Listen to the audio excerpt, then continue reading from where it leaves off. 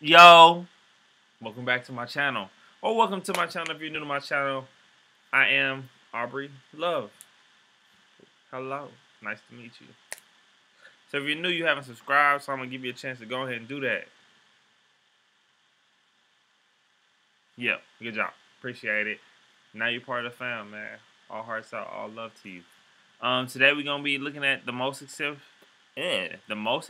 neighborhoods in London. In London. We're going to be looking at the most expensive neighborhoods in London. How y'all think that was? If that was a good little accent, you dropped that in the comments. But yeah, we're gonna be checking it out. I like looking at expenses, so I'll be looking at castles and stuff all the time for no reason. That's just something I'm into. So hopefully we see some cool If stuff. you're going to earn like a millionaire, you should live like it too. And nothing announces your status like a good postcode. And to make the search for your future home easier, we've done a little research for you. Yeah, you It got should me. be no surprise that London is one of the most expensive cities to live in the world. Rivaling New York, Greater London covers an area of 607 square miles and has a population of 9 million and counting. And amongst some of the poshest neighborhoods in the city, Knightsbridge stands out as the most desirable for the views it offers and its perfect location. The Knightsbridge Road itself, running from Sloane Street to Hyde Park Corner, is the most expensive residential street in the whole of London. But look at you see these little spots right here? Like you might be in the nicest spot in London, but these don't even look like nice little apartments. I hope he shows the inside, cause the outside just not clean, not fresh.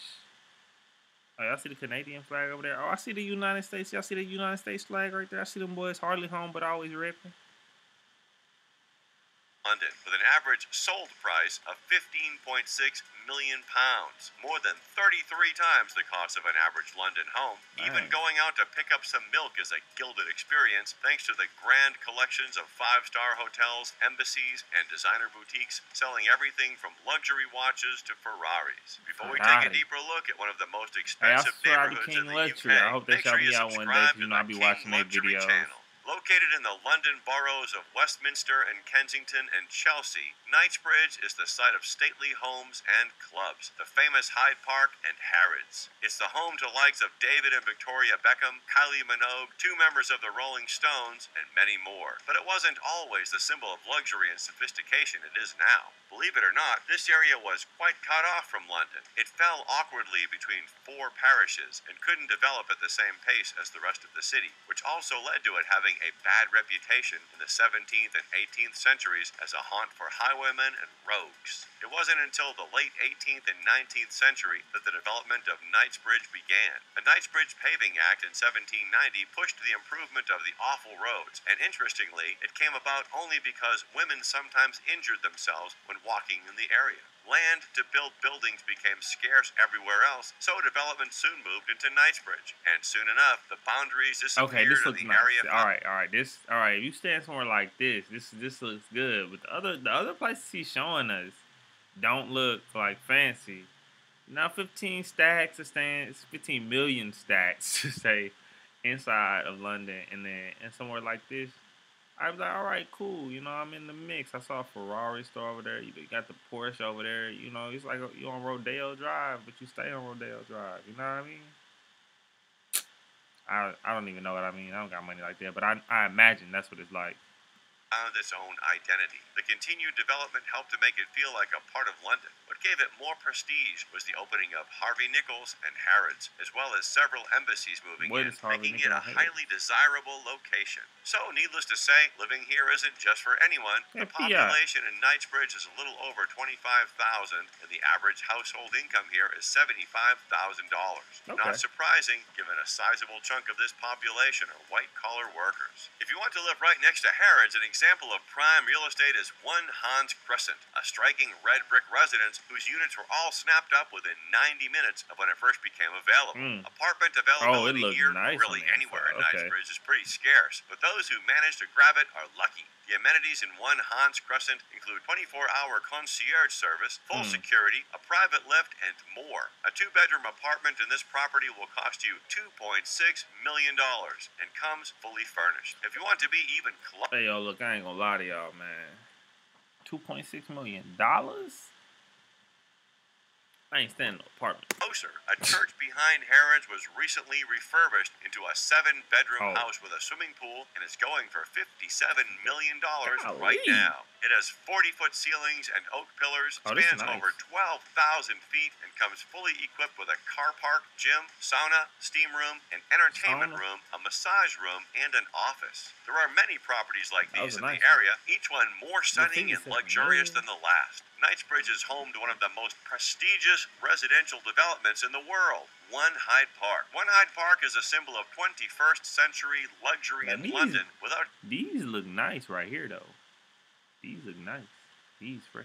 Showing up the surrounding traditional architecture. It costed $1.56 billion to develop, and it ties together Hyde Park and Knightsbridge. Renting or buying an apartment in this complex gives you a view of both on either side of your home. The average price of a property here is about $3.6 million, and it boasts a swimming pool, a cinema, a temperature-controlled wine cellar, saunas, steam rooms, a squash court, a golf simulator, and a valet service. But if you want the very best of One Hyde Park, the penthouse suite in their tallest unit comes to $295 million. Bro, where is he getting his money from? Kensington Palace, home to the Duke and Duchess of Cambridge and some other members of the royal family. Near the gardens of this palace, you'll find a street often referred to as the Billionaire's Row. Famous residents of this tree-lined street include Roman Abramovich, Tamara Ecclestone, the Sultan of Brunei, and some prominent members of the Saudi royal family. It's not just a matter of the houses and having wealthy neighbors. Of course, the property here is the best London has to offer, but there's a world of culture outside your home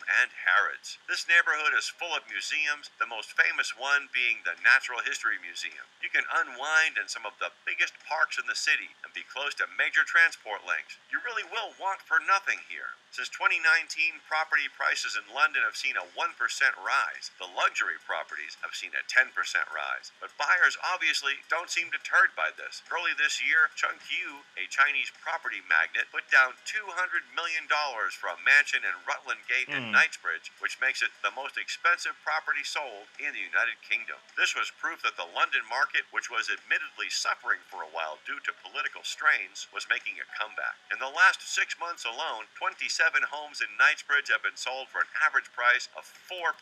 All these spots look nice on the inside, but they just not flash on the outside. Like for 200 million to just stay in London, you can stay somewhere like you can get like a really, really, really nice house for half the price and just not be in London. But if you want to stay in London, I guess this is the most expensive neighborhood in London. Rise from 2019. Things were relatively quiet in the market due to the coronavirus pandemic lockdown, but it's clear to see it has been completely halted.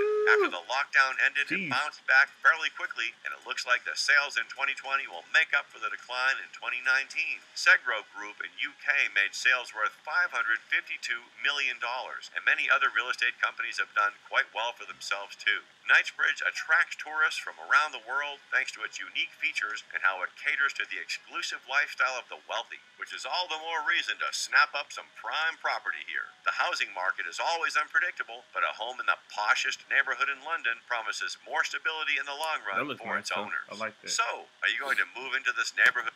Look, I'm not gonna lie to y'all. I wouldn't have spent none of that money to live in an expensive neighborhood in London.